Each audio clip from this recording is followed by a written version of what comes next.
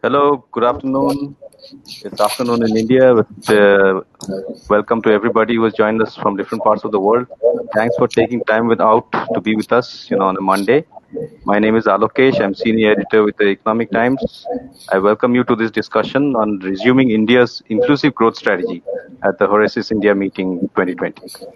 Today, I have the honor of chairing a distinguished panel. So let me just introduce you to the panelists initially. We have Alok Chaturvedi, who's the professor in Purdue University's Granite Graduate School of Management and Department of Computer Sciences. He's also the founder, chairman, and CEO of Simulexing, which is a modeling and simulation company located in Purdue Technology Park. He is the technical lead for the U.S. Department of Defense's Sentient World Simulation Project. That's Alok for you. Hello. We have Bill Nguyen, who is the founder and CEO of ABS Institute in Vietnam. Bill has over 15 years experience of business management. He's also associate professor of finance at UVS University and an editorial review board member of the Journal of American Academic Research. We have Sandeep Gulati. Sandeep is a serial entrepreneur. He's the founder and CEO of Vialogy Corp in the USA. Sandeep is working on nanoscale biosensors for aerosolized coronavirus detection in crowded indoor shared spaces. So very critical today, like airplanes and hospitals. And he has led and globally collaborated on hard science problems in aerospace, public safety, remote sensing, life sciences, and medical applications for more than 30 years at NASA and multiple startups. We have Murali Bukkapatnam. Murali is also a serial entrepreneur. He's today the chairman of Volksy Technologies. He now focuses his efforts on the Skilling Company, which is a workforce development company based out of Hyderabad. The company enables unemployed youth with boot camp model and captive employment. It's also one of the founded partners of the National Skill Development Corporation. And finally, we have Nandakishore Harikumar. Nandakishore is the CEO and founder of cybersecurity startup TSanct. Nandakishore is an engineer turned entrepreneur. His startup is backed by IIT Mandi, Data Security Council of India, India Accelerator Program, and Global Accelerator Network. Thank you all, gentlemen, for joining us in this debate today. I welcome all of you and welcome to all our audience as well. I'll just set a short context because we don't have much time. So we'll just short context from me and then we'll dive into the discussion straight away. The COVID-19 pandemic, as we all know, it's a once in a century kind of phenomenon, but that does not give us any relief. Once in a century means we should not relax. It's quite the opposite, actually. COVID-19 is not only taking lives literally, but it is also striking at livelihoods, of a large chunk of the world's population. The most impacted are the poor. The pandemic's impact, it continues. It's not got over. It's far from over. We have no clue where the seafloor is and how long it will take us to get back to the surface. It just continues to strike deeper and deeper. India's GDP growth, it looks set to provide the worst performance outlook in a very long time. The State Bank of India has predicted a contraction of 6.8% in FY21. Others such as CRISIL, Goldman Sachs, Nomura are expecting contraction of 5%. And there are many others who are expecting pretty much similar kind of fall in performance. As much as 10% of the GDP in real terms could be permanently lost, some experts feel. That's quite scary, isn't it? So the point is, when the GDP growth is plummeting like that, like a stone, why are we sitting here and talking about inclusive growth? Especially at a time, when the poor and the marginalized are facing a lot of challenges. Some of them seem to be insurmountable, in making their ends meet, taking care of their health. In some cases in India, we have seen what challenges they have faced in actually even reaching home, right? So it's a major crisis. But so why are we talking about inclusive growth when there are bigger problems at play? Actually, we should all be talking about inclusive growth, because without inclusive, equitable growth, societies would head for chaos, and economic growth can only be sustained if there is strong, equitable growth, in an inclusive manner. So the bigger question that we have to debate here is: has COVID-19, set inclusive growth in India and other parts of the world back? Has it set us back by years and decades, or is there some light at the end of this dark tunnel? And we are fortunate to have with us here today people, panelists from Vietnam and from the USA and from India. So we'll look at generally, broadly, and also into these countries to see what lessons are there for each other. So I'll start with opening thoughts. I would invite all the panelists to give opening thoughts. Just keep them short, please. And like we discussed in the pre-panel debate, we should keep this interactive. But first 2 minutes opening shots from everybody. We'll start with you, Alok. Thank you, and it's a pleasure to join this august group here on this panel. So, good afternoon, everybody in India, and good morning to everybody in the US. And COVID has created a real opportunity for everyone. I'm an eternal optimist, so I look at it as an opportunity. So, what COVID has done, it has reset the world economy. And by resetting the world economy means that, we have an opportunity to redesign the way we have been doing things in the past. So we have to get away from the standard consumption-based economy, which was created by the Western models. And so these models essentially has deteriorated into something like, people produce and pollute, exploit and profit, consume and waste, loot and scoot. So these have been the models which have been widely used, and it has really created a huge gap between the rich and the rest. So what has been happening, the trends have been that in the last 5 to 7 years, even in the US, there has been a lot of repatriation of manufacturing jobs coming back to inshores. So when the globalization was at its peak, even in the United States, 50,000 plant closures happened since the turn of this century, and over 5 million jobs were lost. So this has created a huge disparity, and especially in the Midwest. So something different had to be done. And so I started an institute at Purdue University. It's called Institute for Social Empowerment Through Entrepreneurship and Knowledge. And the idea there is how we can get into this inclusive entrepreneurship. And this inclusive entrepreneurship has to be very different. So if you look at entrepreneurship, there are different layers of entrepreneurship. And in India, we are India is an entrepreneurial country. And the number of organized jobs are much less. So at the lowest level, the entrepreneurship is livelihood-based. Then above that, there's skills-based. Then above that, there's needs-based. And then comes the more traditional entrepreneurship, which we talk in the West. And so those are knowledge-based. And then obviously certain path-breaking entrepreneurship. So during the discussion, we'll go more over that. But the concept here is that how can you use a platform or platform-based inclusive entrepreneurship? And by creating that platform, and again, I'll talk more about that platform-based entrepreneurship. So how can you make it inclusive? How can you bring in people who have been left behind to create a situation where it is a lot easier for them to start a new company and then become a part of the global economy? So I'll stop there and then, we'll continue our discussions on these concepts. Thanks, Alok. In fact, we'll come back to you on the platform-based model. It sounds interesting. I'll come to Bill now. Bill Nguyen from Vietnam. Your opening comments, please. Hello, this is Bill Nguyen. I'm from Vietnam, and we see how the government manage inclusive roles in Vietnam. They manage via the policy. If they want the policy, any provinces improve the GDP, and then they said on the president of that provinces that you can offer zero tax income. So invite the foreign investor there, come there.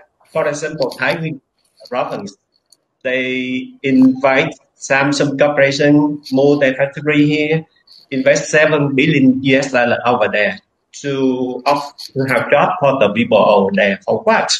Because in the Thai Nguyen province is the mountain area, people, some people do sell truck or something like that. So in order to improve that areas, they invite Samsung there, build a plant over there, produce cell phone, and then create the job for the people over there. So now over there will be better than other provinces. And as you see, 75% of companies in Vietnam are SME, super SME. When I say super, maybe there are 2 people in the firms, or maybe 5 people in the firms, 95%. So due, due to the COVID-19, and then they want to help the SME owners. They just launched the policy that 30% income tax will reduce this year for the SME companies in order to have the let's see SME owner have the surplus in cash flow to improve their business. And then you see if the SME firm feel better, right? And then the people don't get laid off, and then the society will be better. And then later on they work and they improve the sales, and then they pay the budget to the government. Thank you. Thank you. You said 30% income tax has been allowed for SMBs. Is that correct? 30. This year they did this income tax. What's the normal income tax rate? 30% is lower. The income tax regular 20%, and this year 30% off. That means around 13%. That's 1/3. Regular 20%, but this year will be 13%. That's 1/3. So 1/3. Okay, right. 1/3. That help the strategy to have the certain cash flow. Right, Bill. Thank you. It's a good strategy. You can discuss that in a little more detail. We'll come to Murali. Your opening thoughts? Hi, Alokesh. Thank you. Thank you, everyone who has joined us on this panel to hear our thoughts on the inclusive growth. As Alokesh mentioned in introducing me, I am into the workforce development.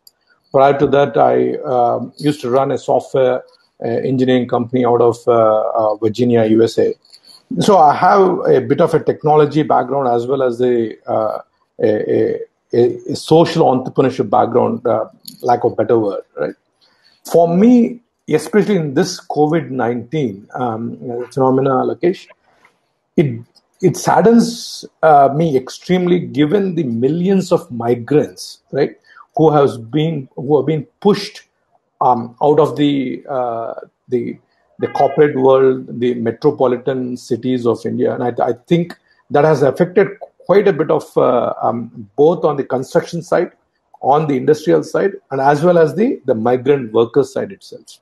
So if there is a strategy which could be allowed, and I think few of the states are now looking at doing a skill mapping or a skill competency analysis of the local talent that is available in the various districts, in various panchayats, especially in the states of Bihar and Uttar Pradesh, Jharkhand, where the migrant labor is of a higher magnitude, and see if we could allow the small and medium enterprises to foster in such areas. I think we could see a lot more inclusive growth. And I do expect the travel back of this migrant labor back to the cities where they're left. But I think it will take us at least about 12 to 15 months. That's my feeling. In this 12 to 15 months, if institutions like National Skill Development Corporation, Ministry of Skill Development and Entrepreneurship, Ministry of Rural Development can come together and come with the schemes in which the inclusive growth becomes a priority and agenda, where workforce development becomes the key mantra, I think we will see a huge strategy for the inclusive growth. That's where I would leave it for right now, and I would like to dwell upon more when we come around. Thank you, Murali. In fact, interesting thoughts. One of the things that I always think about is if the migrant labor is being encouraged to stay back and not, go back to the cities where they've come back from, what happens to the industry in the cities who need the migrant labor, right? So maybe that's a question we can take up during the Absolutely. discussion, because there are a lot of like construction. I was talking to a real estate company a couple of days ago, and they were saying, our our labor workforce that we need to build a building, we are down to about 30% of what we need. So we need about 1,200 people. We've got about 300 or 400 people right now with us. So it is severely hampering those industries. So we keep talking about the ill effects of migration and the urban chaos that it causes, but now we are beginning to realize that there are some benefits also to it. There are lots of benefits to it, and the fact that if these migrant labor actually don't go back to the cities, it creates a new set of problems, right? So Correct. we'll come to that. I'll now come to Sandeep. Sandeep, Gulati, your opening Thanks, views. Alokesh. So I believe actually that the window and the opportunity for inclusive growth for India is probably the strongest at this point, or we're almost getting there. And the reason is that I sat, as I mentioned, a number of sessions today, right? And I saw in all the panels, basically 3 themes emerged. So it's not just an accidental topic or our opinion. And this basically, firstly, is there's consensus that, the entire composition and the contributions to the India's GDP growth is actually skewed. There is, at least till the COVID, there was very large growth, but the participation and the benefits are uneven. Secondly, as dismal and terrible the COVID has been, the health consequences, the casualties we're seeing in many parts of the world, but it's also a real opportunity again for a reset or at least a redistribution of activities in some way. There is a rebuilding that's going to come. It's just fact of life. And also what we've seen is that what's already started is perhaps the strongest policy response globally, including in India. It's both in terms of policy, in terms of what's being done for the poorest of the poorer, and with a fairly strategic orientation. For a long time, this had been a priority, but I think the policies are now really geared to support it.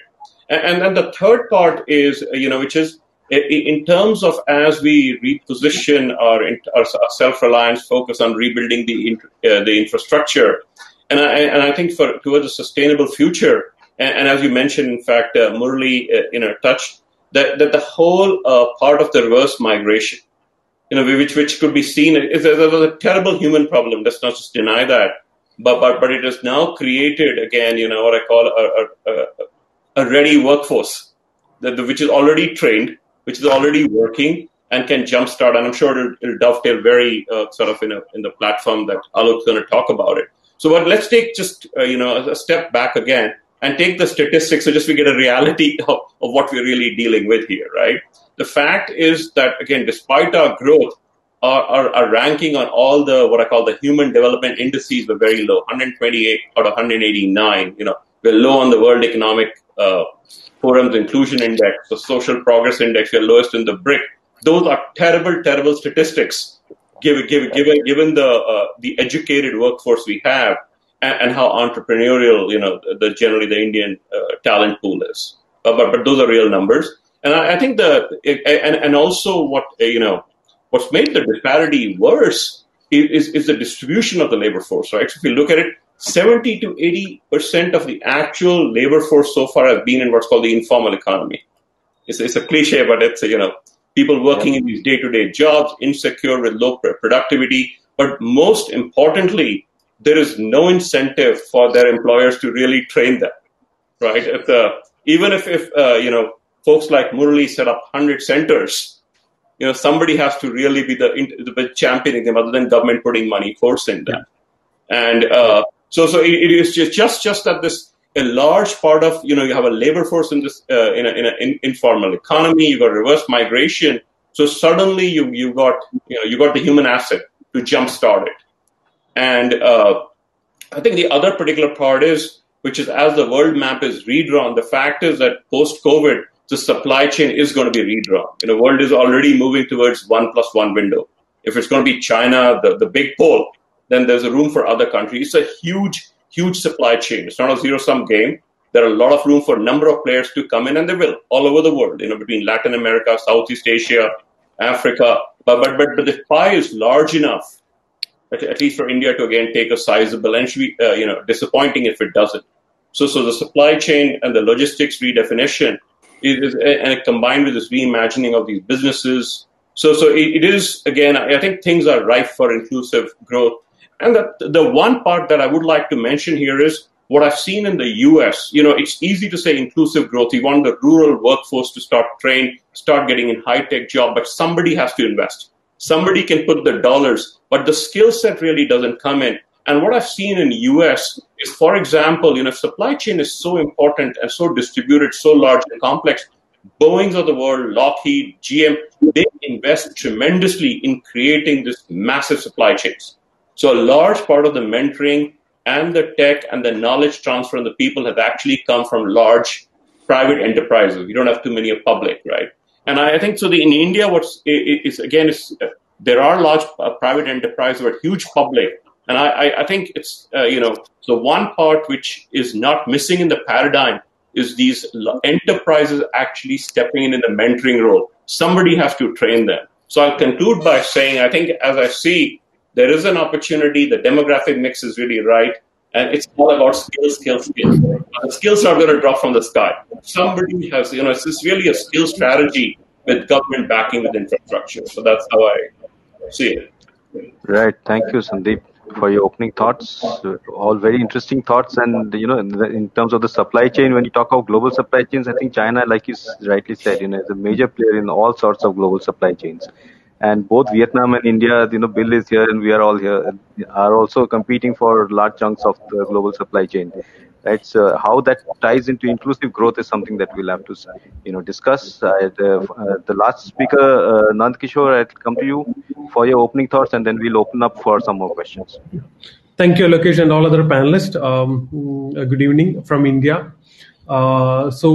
India is always a diversified country, and like all other panelists said, we have the best opportunity in front of us. But again, coming back to the informal economy, that is what worries us a lot. It's not the first time the informal economy was on a hit. It was hit when the demonetization happened. They were one of the most affected category. Same with the GST implementation. They are another drawback happened for them because GST directly impacted most of the business due to its pure implementation. And now when it comes to the same COVID pandemic, they are the one who most suffered. And rightly, as Sandeep said, no one has stepped in for upgrading their skills. So most of us cry for not creating jobs because India's youth population is really discontent with not creating jobs, even though we have many startups coming up every now and then. We have startup missions operating across the states, but jobs are not being created. So I do believe, even though government has multiple projects like the National Skill Development Corporation, there are no focused initiatives to really train this workforce. To be more specific, with a small example, like let's say India has been adapting to the present pandemic situation because India became the second biggest PPE kit producer in this short while after this major issue has hit us, second to China.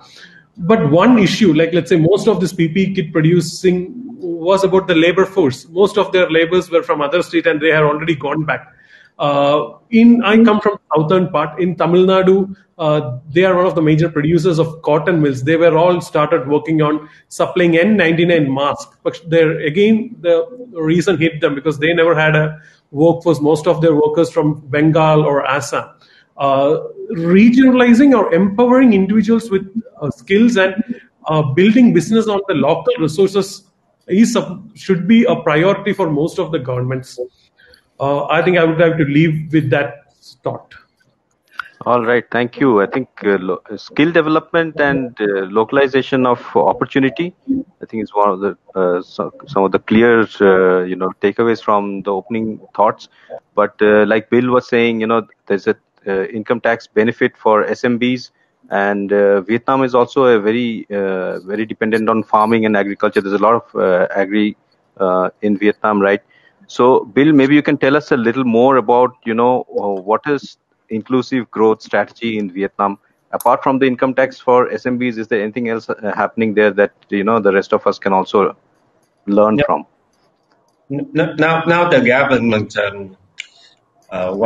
want to help SME in Vietnam, and also would like to invite investor come to Vietnam to do investment and then create more job for the people. If people have more job and the society will be safe and better, and then they have budget. So Ho Chi Minh City and in the south, it's really if you come here, we need the technologies. I mean software and robots, and come here to produce to sell to local factory because they at the moment they don't have robots and they need the robots in them factory. Right. Yeah. Okay. So I'll come to Alok. You were talking about a platform-based entrepreneurship model, platform-based model for inclusive growth. Can you elaborate a little on that? I'd like this discussion to focus more on solutions, that people can take away from here in terms of what can really be done on the ground to make a difference. So Alok, your thoughts, you were mentioning something about a platform-based model. What is that and how can that be implemented? Sure. Thank you. So, I mean, as other panelists have been saying, so there are two things which are necessary. I mean, obviously, one is capital and the other one is talent. And how do you get talent? That is through skill development. So when we are talking about platform, and especially looking at India, and so I've been working in Jharkhand, and if you look at Jharkhand per se, so there's Ranchi, and then, the moment you go 30, 40, 50 miles from Ranchi, so when you get to all these tribal areas, so there is no opportunity for the people. So what are they going to do? So it is not that rural India does not have the talent or the desire to do well. It is the lack of opportunity. So how can you get opportunity to people? So the way I see it, if we want to develop a platform, you need to do 5 key things. And so that is providing access to knowledge. So how do you train the people through skill development? And so there are a lot of different programs. So how can you have the partnership so that the people can have knowledge? Then the second thing is talent. So so people in remote areas, so they don't have access to skill development. So how can you use NGOs and universities like Utnat Bharat Abhiyan from engineering institutions? So how can you get them the talent that is needed? Then the third thing is capital. So how can you get the capital? Although there are programs, but how can you make that available to them? Then the fourth thing is about technology. How can you get the technology to people? And the technology is, so if we are just focusing on handicrafts and others, looking at it as a craft, then obviously, there are different villages, so they excel in certain things. But then what happens is that few people are much better skilled than the others. So all the products which are developed by few skilled people, they are going to sell, and all the others, they don't sell. And finally, access to the market. So when we are talking about a platform, so all these things have to happen. So we developed a concept called manufacturing as a service. So where you have a manufacturing cloud, so from there, just like Uber, so all the orders get to the cloud, so where they are actually aggregated and sorted, and then all these orders get distributed to individual entrepreneurs. So here, what we are attempting to do is to split the factory. So we have the capital, and then we have the labor, and both of them are entrepreneurs. And so the factory can be on wheels. So these factories can go to different places and then go to the entrepreneurs, so who are providing the labor. And so the platform, the technology, what it does, it matches the production with the labor. And then the order comes from the cloud, gets distributed to the entrepreneurs, and then the factory comes to them, just like Uber, saying that you are going to have these 4 hours to work on it. And so the matching is done between the labor and the platform. And so that is how we can get the resources, especially the factory, to be shared among a lot of different communities. So that way we can really enhance and bring about the opportunities for people to work on higher end technologies. So here we do 2 things. We really bring in the high end technologies to the people to work on those technologies. And so training and then the quality is done through risk pooling. And the way we... Sorry, go ahead. Does this have to be led by a corporation? Like, because, when we think of manufacturing, it is a plant-focused, centralized kind of operation to gain the economies of scale. How would you gain economies of scale and yet meet the efficiency? And let's say if you have a Six Sigma, process that you're following, how do you make sure that all those things are kept in place and maintained? And do you get economies of scale from the model that you're speaking about? Absolutely. So here the economies of scale are coming through the networking. So you can have a network of these factories on wheels. So so here, we are just flipping the model. So if you look at any of the stationary factories, so here the resources are given. And so what you're doing, you're optimizing on the utilization of the resources.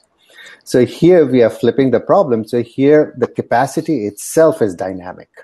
So depending upon the demand, so what you can do is you can requisition more and more resources. So you are optimizing. So given the quality requirements and given the due date, so what you do is given those things, so now you optimize the capacity. And then you can distribute. So what you're doing is you are bringing in the production at the bottom of the pyramid, and then you are taking the production closest to where the demand is. So if there is a retailer, so let's say Walmart or Flipkart or someone else wants something developed, so let's say some furniture, then you identify the closest community which has the skills to produce furniture. So then you push the order down to that community and then move the factories, produce it and deliver directly. So what you're doing is you're really compressing the lead time from production to sales. So it becomes a lot more dynamic, a lot more responsive to the market and the demands. So that is the goal of this model. It's a very, very interesting concept. The only thing I can think about is it has a lot of moving parts, and you need like you rightly said, you need a lot of technology to be able to tie these things together, and yet remain united in purpose. So I will bring this point to Murali. You, for example, you're in skill development. So one part of the capital, the skills, the talent, labor, and the other things that he spoke of, you are in the skill development area. So, Alok spoke about Jharkhand and those places where it's difficult to get this thing moving. Do you think this kind of a platform-based, distributed kind of manufacturing through cloud, is it something that can be implemented? Is it being done? Do you see possibilities of it happening? Where will the capital come from? Your views? I doubt it, Alokesh. With all, I'm all my respects and this thing to but as Alok mentioned, for some reason there's a disconnect between what a practitioner would want and what is on the ground reality, what the human resources would want, right? For example, I had a skill center in Jharkhand. We were working with the Jharkhand, Urban Development Authority to enhance the Ministry of Rural Development DDUGKY skill program. But pretty much our skill programs were targeted towards a blue-collar workforce because the way the government schemes, everything was linked towards how can we enhance the foreign remittances of the labor. Can they go work as a plumber? Can they go work as a carpenter? Can they go work as a electrician, right? Can they come to Bangalore? Can they come to Hyderabad, work as a facility manager? And also the people who are there, they are also very, very clear what they want. If they can earn about 12,000 to 15,000 rupees a month, they're quite happy. Here, so you are talking more from a micro entrepreneur point of view rather than being part of a major, manufacturing operation. Is that right? Is that more the model here? So that is not the model. See, that is the model which we would like to be, where we would want them to be part of a larger mission, larger corporation, larger manufacturing hub. But from an individual point of view, his or her needs are very, very limited. We are trying to force fit an entrepreneurial model when they themselves are not entrepreneurs. See, you want them to be entrepreneurs, but their mindset is not entrepreneurial. So again, that is where so this is where I talk about so what is the solution there for, the labor who are coming back to China? Exactly. I'm coming there. See, there is a transgression or a transformation which has happened in the Indian economy from an economy of scarcity to economy of containment to economy of abundance. People like you, me, we're all in the economies of abundance, right? Whereas people who are in the rural areas, they're still in the economy of scarcity. So first and foremost, what we need to do is how do we fulfill that economy of scarcity? And this is what I call it as we need to remove the friction of employment. How can I remove the friction of employment from their mindset? So if I tell them, you come and take a training for 2 months and still we might be able to help you find a job. Instead of might, I am going to give you a job today. I'm going to start your paycheck today with 2,000 rupees or 3,000 rupees. But after 2 months of training, your paycheck becomes 8,000 rupees or 10,000 rupees because you have now become a certified whatever the job role is. It could be as simple as a digital marketeer from a 3-tier engineering college, or a facility manager or a facility management person from a 3-tier village. If I can become an employer of records and then remove the friction, right? Then there is a removal of friction from the education aspect of it. There are two things which are there in this area. One is an education friction, one is an employment friction. If someone can remove these two things, then automatically you see the skill enhancement happening. So as everyone on this panel mentioned, skilling is the most important and priority thing. How do you make that as an enhancement? Thank you, Murali. I'll come to Sandeep. We are having slightly differing views on this, and you are a serial entrepreneur. You have founded several businesses, on your own. You have handled these issues yourself. So, Sandeep, you tell us your view on this issue of, is it really employment that we want to stress on, or is it entrepreneurship that we want to stress on? And in both I think models, interesting two comments. By the way, if I just step back and I listen, both are heading to the same goal. Alok and Murali are not that far apart. Using different paths for the same goal. It's and also it goes to the question. So and here's what I want to say. Firstly, I'm an absolute believer in the concept of factory on wheels or having a platform and distributor. As a person in computer science, we've seen what the power of distributed computing has been done, right? We moved from owning everything to data centers to cloud, and we've seen it transform the entire digital economy. That we have security threats also. Right. But I think what is also interesting is that the cloud is the most common thing we talk every day now. But in terms of distributed manufacturing in the West and in a lot of the places, the supply chains I talk about it, they are nothing but very distributed development processes. Actually, the entire process has been mapped onto organizations with specific competencies, one flowing to the other. Okay, but the key point is, and this is really right, if you want to be inclusive, you could take, and it will take time, but you could take 100 years, educate a generation, which will educate a generation, will build the infrastructure ground up, right? Or you could push some of the infrastructure to the places where there are people available. Now, the thing that is most interesting looking outside in, and I'm product of the same culture, is that Indians are basically very tech savvy. The way they've taken to the smartphones across the spectrum, regardless of social, gender, economic status, they've completely embraced it from banking. And it's a huge success, right? It's a tremendous tool of empowerment. I think also a large, there are two parts of the labor class. A lot of the labor is actually skilled. They were working in factories. They, not all of them were in construction. Not all of them were towing bricks, but they were. So you do have a skilled labor force which is coming from rural tier 2, tier 3, tier 4 cities, right? So getting a platform to them would absolutely, would be one way to go. Once you get the platform, they need the training, but it provides a focus for skilling. It is, if Murali, who's what I call an educator, knew he has to train 50 people for the particular skill, he knows where to shepherd the resources, the teachers who would get them the right skills so they can work in those factories, right? But I think having the platform, what the platform can do, really sets the requirement for the skill. As I said, when you build a plane, you do need a requirement, right? That you got to have the chicken or the egg, but we can keep arguing it. but the requirement, so it's an easy, finite way for the requirement to be driven from the platform. The one part I did want to add is, I think in terms of the opportunity, there's another strategic orientation, which is every country, if you look at Japan to China, even to the US, and I've seen, each country has a strategic policy, basically choosing what I call applications or technologies or things that are really right? So if you look at it, I think what most people miss is India is also a huge importer of things it could easily make in the country, right?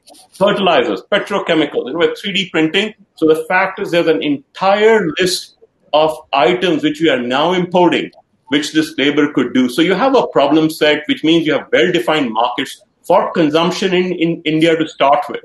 The fact that we're importing, they're also globally, they apply to a lot of the world. So it's really a marriage of the platform, the skilling, basically skilling to the platform, but choosing the industries and the targets strategically, where if for no other reason, you're at least cutting down on your importing. The whole world wants to come to India because of this bottom of the pyramid market size, right? So you got a market already there. Question at the bottom of the pyramid is something new, and it's really very, very exciting and interesting to note. And I'll come to you, Nandakishore, and you are when Sandeep says that we need more people, we have too many things importing that we can actually make here.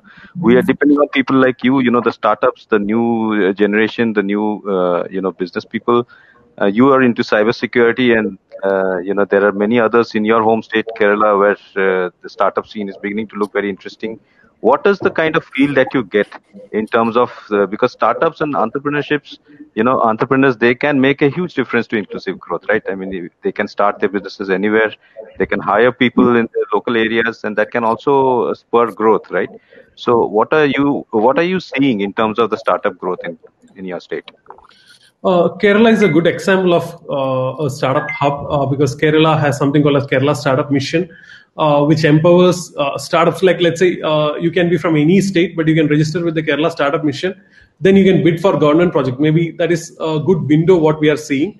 Like, let's say any latest project that is happening in Kerala is highly backed by government. They have their own facilities to empower startups. One aspect is that almost 75% of the startups in Kerala are based out of Trivandrum, Cochin, and Calicut. But on the other side, there are almost 25% of the startups still existing in the rural areas. And the Kerala government has been establishing IT parks, not just in city focus, but also rural areas. Like, let's say, from Cochin, if you travel 20 kilometers to both Trivandrum side and Calicut side, you could see IT parks coming in rural areas. So Kerala has a bit stepped up in its startup culture because Kerala's one of the biggest survival is the IT industry, because most of the organizations like TCS or Infosys have their massive campuses in Kerala, and it's still depending on that kind of a market. Right. Yeah. Okay. Thanks. Actually, we are almost out of time. I wish, how time flies, we don't even realize. But, there was one very strong point made, and I'll ask just a quick question to each one of you, which is, we spoke, Sandeep particularly, and even the other panelists, we mentioned that this is a opportunity for rebuilding, right? It's a reset of our economies, reset of activities. It is an opportunity more than a disaster, if you look at it with that lens. So if I were to ask each one of you, what is the first thing, if you're talking of reset of our activities, reset of economy, what is the first thing that you think should be addressed? Quickly, all five. Start with Alok. Yeah, I think we have to give opportunities to the grassroots. And that is the only way to transform. So we have to reimagine our whole business model, because if every person in the world lived like the average American, it will require resources of 4 planets. So we have to reimagine the way we develop.